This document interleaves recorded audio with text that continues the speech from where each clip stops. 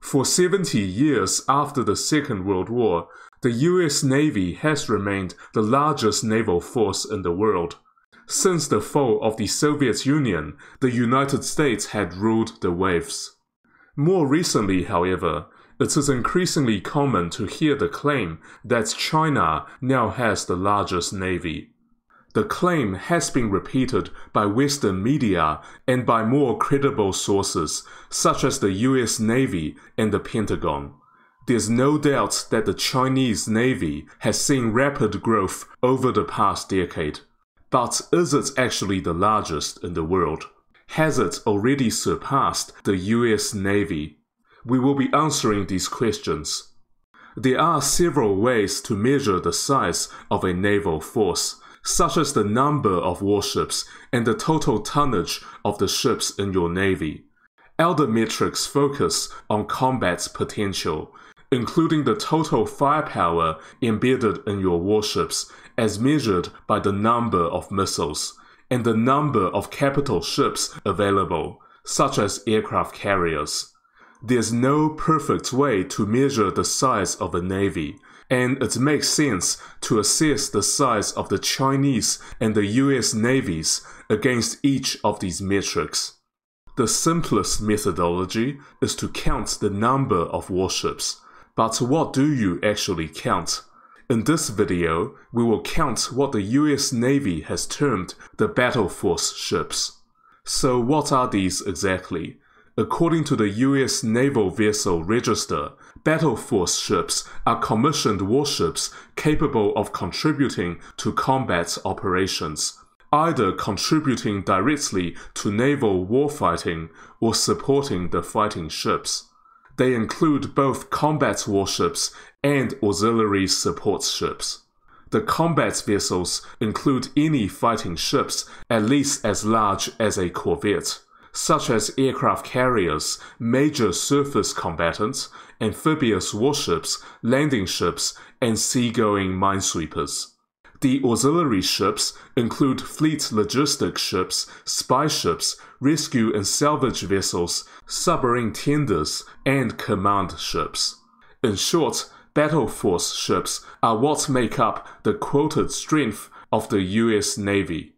According to an influential US congressional research, sometime between 2015 and 2020, China's Navy surpassed the US Navy in terms of the number of battle force ships, making the Chinese Navy numerically the largest in the world. Based on my own calculations and the publicly available information, this would appear to be the case. According to the US Naval Register, the US Navy currently has 297 ships in its battle force. The Chinese PLA Navy doesn't have a publicly available naval register, but I've built my own database of what would be classified as battle force ships of the Chinese Navy. The Chinese battle force arrives at about 370 ships, around 70 more than the US battle force. The composition of each battle force tells an interesting story. The US Navy has 11 aircraft carriers, 117 surface combatants, including littoral combat ships, 67 submarines, 31 amphibious warfare ships, 8 minesweepers, 31 logistics ships, and 32 elder support ships. The Chinese Navy has 2 aircraft carriers, a whopping 152 surface combatants, including destroyers, frigates, and corvettes, 51 amphibious warships and landing ships, 14 ocean-going minesweepers, 16 logistics ships, and 62 elder support ships. Note I'm not counting the aircraft carrier Fujian, as it has not been commissioned as of yet. The Chinese advantage in numbers mostly comes down to the surface combatants, and to a lesser extent, the amphibious warfare ships and the fleet support ships. This reflects the focus of the Chinese Navy on the Western Pacific Theater, and specifically the South China Sea, Taiwan, and Okinawa, and to a lesser extent Japan and Guam. This means China needs a large number of anti-submarine frigates and air defense destroyers, and their job is to escort China's amphibious landing forces. China also requires a large and capable amphibious transport fleet, including a large number of medium landing ships for its operational needs. The US Navy, on the other hand, is focused on global power projection. For that purpose, it needs organic air support without the certainty of land-based airfields, so the US Navy requires large aircraft carriers. All the other ships are really there to support the carrier. Another strong point of the US Navy is the logistic ships, which are needed to maintain continuous presence far away from home. The Chinese Navy has some capability in power projection and blue water operations, but its most immediate focus remains the Western Pacific theater. Anyway, if we go by the simple number of battle force ships, China would indeed have the largest navy in the world. But the simple number of ships fail to capture the average size of the ships, and one can argue that size positively correlates with capabilities. One measure of naval strength that takes into account the size of the ship is tonnage, or displacement. We will count the displacement of ships as their full load, and the displacement of submarines while submerged. Here we have the total tonnage of the two navies. The US Navy displaces around 5.8 million tons, which is more than twice as much as the 2.4 million tons of the Chinese Navy. So despite having fewer ships, the US Navy is more than double the tonnage of the PLA. So evidently, US naval ships are larger on average. Larger ships carry more fuel, ammunition, and supplies, and are more suitable for operating far away from home in a blue water environment. They are better for meeting the US Navy's operational requirements. The Chinese PLA, on the other hand, has a mix of vessels of different sizes. The larger ships, like the Type 055 destroyers, are meant for open ocean deployment. Some smaller ships, for example the corvette, are supposed to operate closer to home within the first island chain, especially when looking at craft like the Type 056A corvette and the Type 039 diesel submarines. Their focus on coastal warfare speaks to the international tensions already discussed on the channel. Tensions that, due to globalization, will affect people around the world. For example, severing a US-China trade eclipsing $42 billion and destroying a relationship supporting 2.6 million American jobs, and that's just in the US. However, through these increasingly unstable conditions, the ultra-wealthy have adapted to protect their wealth from massive swings, pouring massive amounts into assets that can still climb despite this rampant volatility. In fact, one platform has already sold $45 million of these same kind of assets, returning the net proceeds to investors like us. I'm talking about Masterworks' art investing platform, whose team of experts created a proprietary database of art data from the last 50+ years, allowing them to purchase works they believe will appreciate in value. They then break that art into shares, listing them on their platform, so you don't need millions to invest. Each of Masterworks' 13 exits to date have handed back a profit. And with 700,000+ users, paintings can sell out in minutes. But you get priority access at the link below. Here's a chart of the amount of tonnage going into each warship type in each navy. The categories in which the Chinese Navy comes closest to the US Navy are in surface combatants and amphibious warships. China has 675,000 tons of surface combatants, which compares quite well with the 943,000 tons of American surface combatants. The US Navy fields mostly large surface combatants, except for the littoral combat ships. The Chinese Navy fields a mix of surface combatants of different sizes. It has the relatively small Type 056A corvette and the Type 054A frigate, but also very large warships like the Type 055 destroyer. The Chinese Navy is also not that far behind in amphibious warships, at 480,000 tons compared to the 857,000 tons of the US Navy. China has built a large number of amphibious transport docks, like the Type 075 LHD and the Type 071 LPD. However, overall, there's no doubt the US Navy is much larger when measured in terms of displacement. It is more than twice the displacement of the Chinese Navy.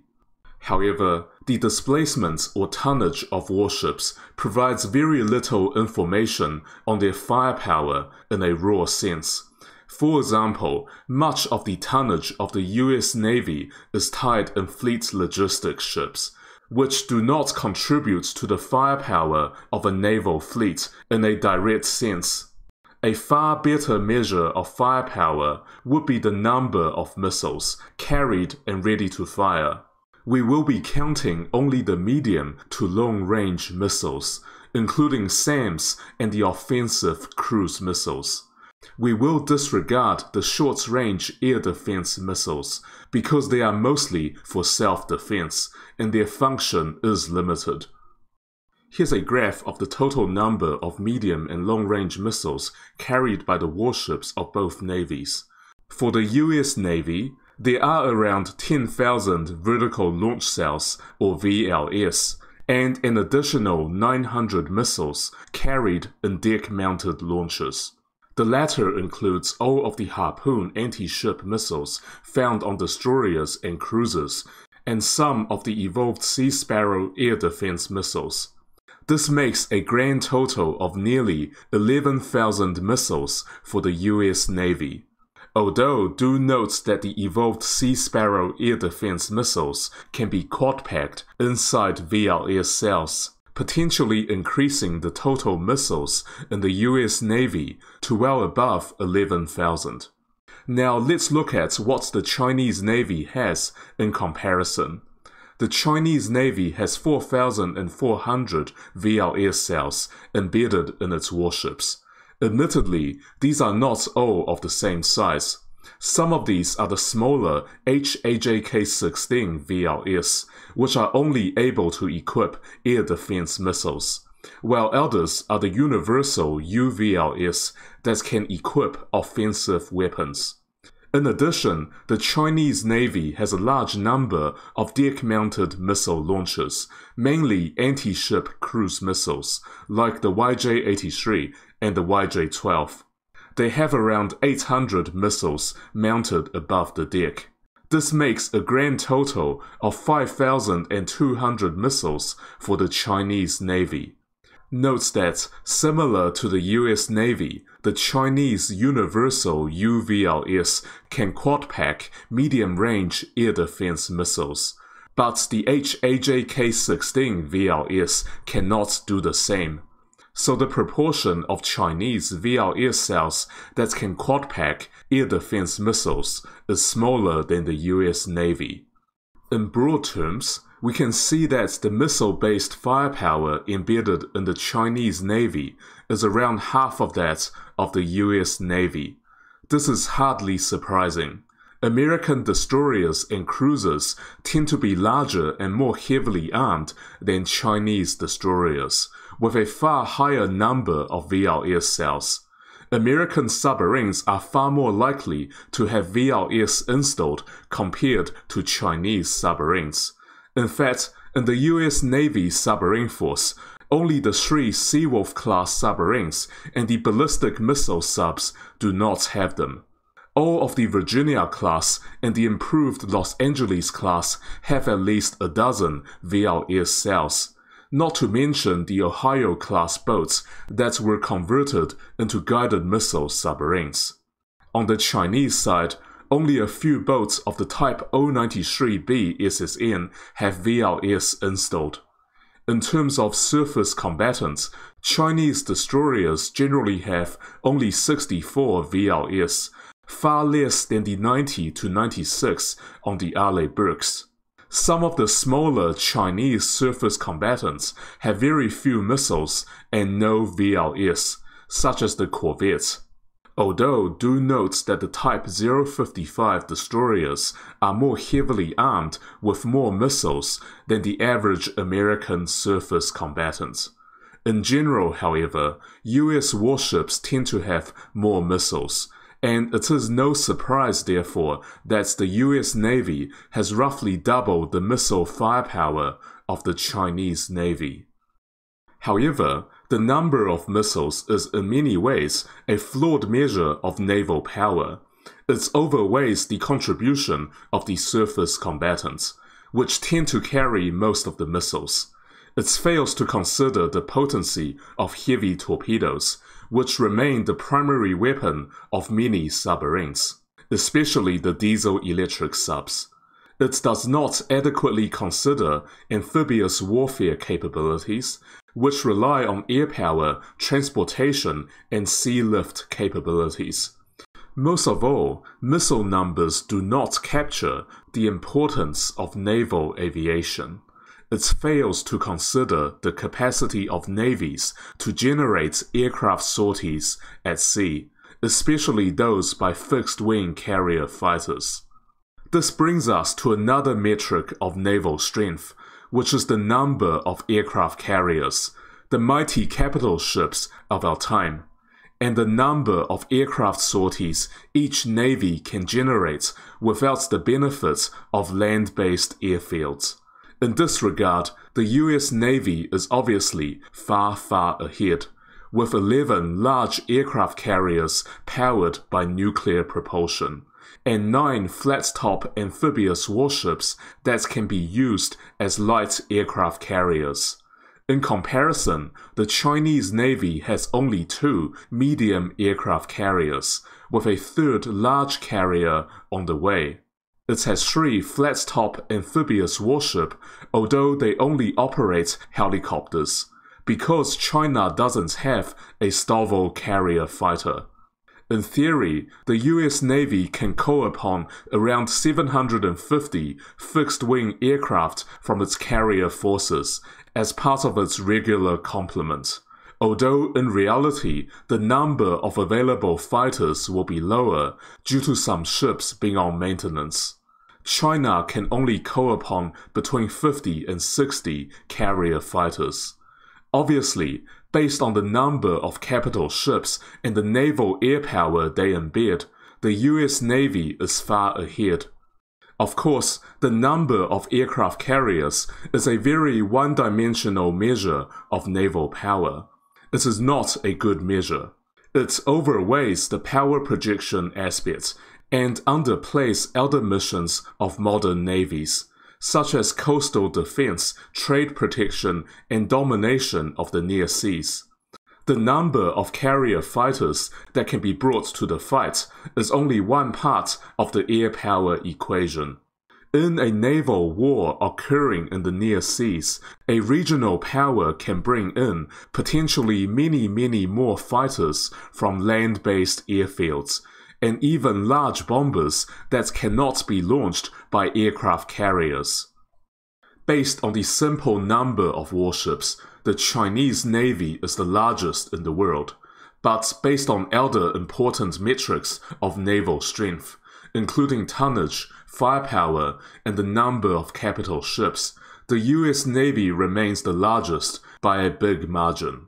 Does that mean the United States has the edge in a naval war with China? Not necessarily. It depends on where that war is fought. The US Navy is built for power projection away from home, while the Chinese Navy is built for dominating the near seas. In a Western Pacific conflict, the Chinese Navy would be well supported by land-based air power and anti-ship ballistic missiles, which could well tip the balance in its favor. Chinese ships are smaller on average and more specialized in their missions, while US warships are larger on average and tend to be more multi-purpose, performing many different mission types depending on what the situation requires.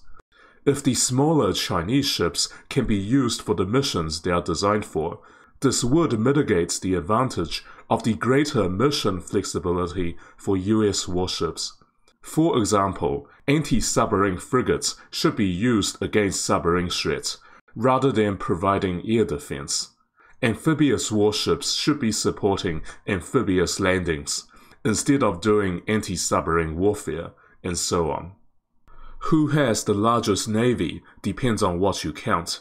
China may have more warships than the USA, but by most metrics, the US Navy is still ahead in overall strength. Still, neither side necessarily has a clear advantage over the other. It depends on the theater and the context. In the Western Pacific, China may indeed have the upper hand. If you want to learn more about China's latest DF-17 carrier killer missiles, a key card it holds in the case of a Western Pacific confrontation against US carriers, please watch this video right here.